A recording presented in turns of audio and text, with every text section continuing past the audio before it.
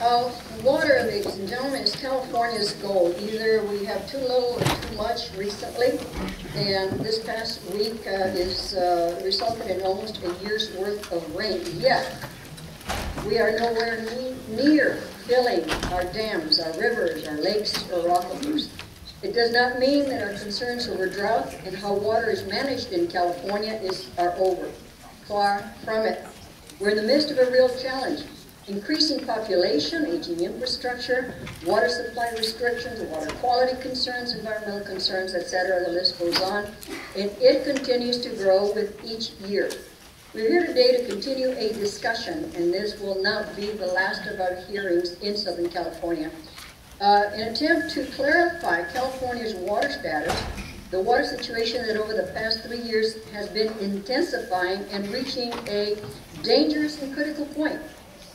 The dilemma we face in Washington is how can we work together to meet the challenge cooperatively and in a civil manner, that is, without litigation.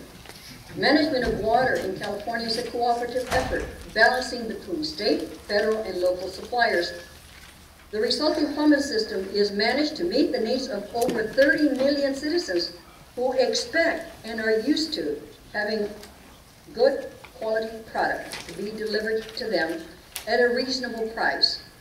Our desire today is to have dialogue about how the water situation in Southern California factors into the state's wide approach to addressing the whole state's drought issues and concerns.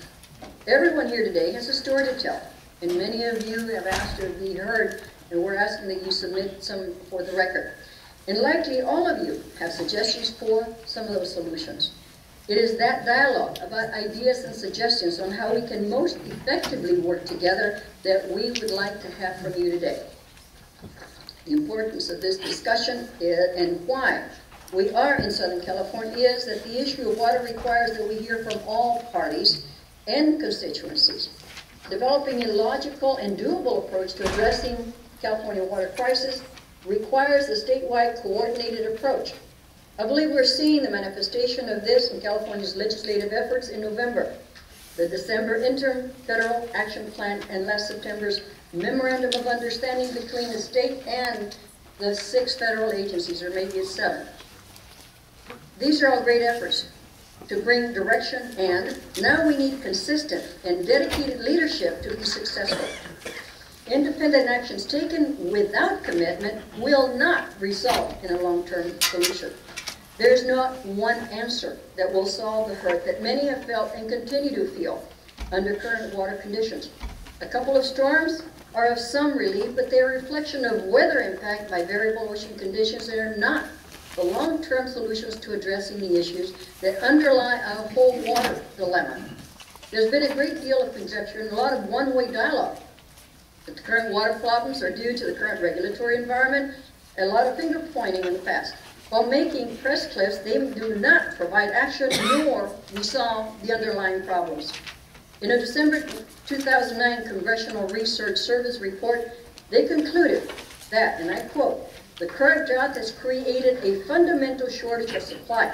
Regulatory or court-imposed restrictions, as well as long-established state water rights system, exacerbate the effects of the drought for agriculture and urban water users," end quote. The combined effect of drought, the state's water rights system, the physical constraints of hydrologic plumbing system, carryover surface and groundwater supplies, changing dynamics of climate, and legally mandated regulations for water quality and the environment all affect the delivery of water to agriculture, urban, and environmental systems of California. It is very evident today, our water management in California is supply limited. The challenge of all water users is how to adapt and mitigate to live within our water means and not to have a reduction in service or quality and have a loss in the critical environmental services for that water quality. Some have questioned, why are we having a discussion in Southern California rather than the north? That's where the drought is hitting the hardest. The answer is simple. The drought is a statewide concern and demands that all portions of the state be heard from, especially when 2/3 of California population is in Southern California. When looking at the issue of water debate in California over the last few years, I'd say 3 or more, There have been numerous meetings, hearings, and discussions in Northern California and in the Central Valley. Curiously missing was hearing from the people on the issues facing the citizens of Southern California. Citizens in this area feel the drop in both imports from the Colorado River Basin and the Northern California. In Southern California, we are experiencing the near-perfect storm of reduced supplies, increased demand from rising populations, and the steadily increasing complexity of legal, environmental, and administrative requirements. The recent court decision regarding the management of the Colorado River and the quantification settlement agreement potentially throws years of negotiation and cooperation in jeopardy, and with it, water supplies for Southern California. Water is a basic human right. How many of us think about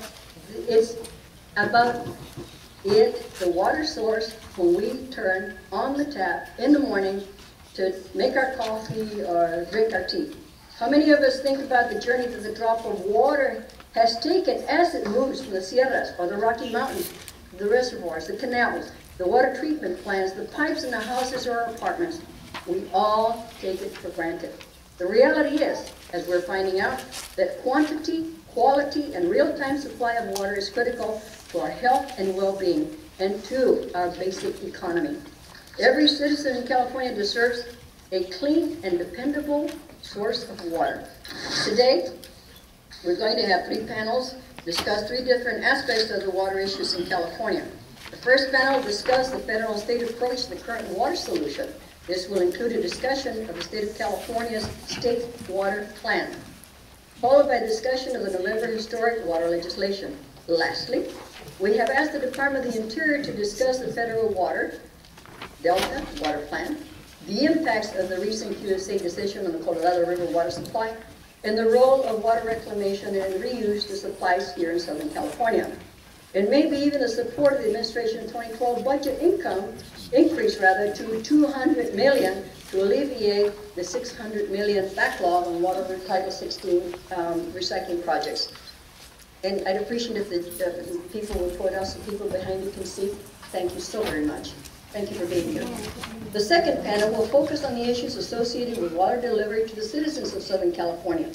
This will include discussions about impacts associated with the water delivery reductions from the 2 primary water supply sources of Southern California, imports from Northern California, and water supply from the Colorado River system, and the impacts associated with the recent court decisions and what constraints this puts on supplying water to the citizens of the Southland. The last panel will address science, hello science, and information needs that can help federal, state, and local water managers make better decisions and identification of specific local and regional impacts to the urban water users.